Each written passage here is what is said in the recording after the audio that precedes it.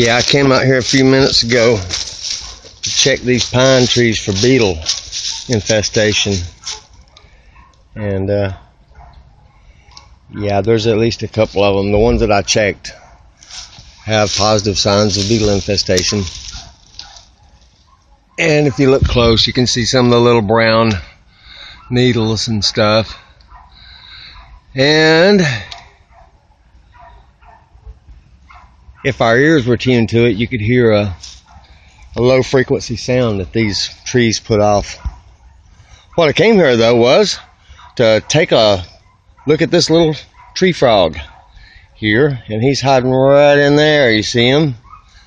Right there, behind that little sprig of Spanish moss. Oh, there he is. Little tree frog. He's tucked in there in the bark, a little crevice in the tree. See him in there?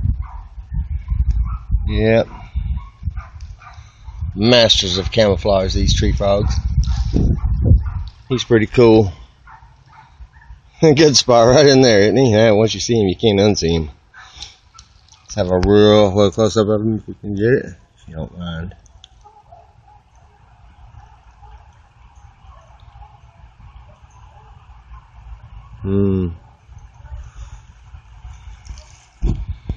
There he goes. Beautiful day here. I feel bad for these trees. The more I look, the more I see beetle infestation. Yeah, they're goners.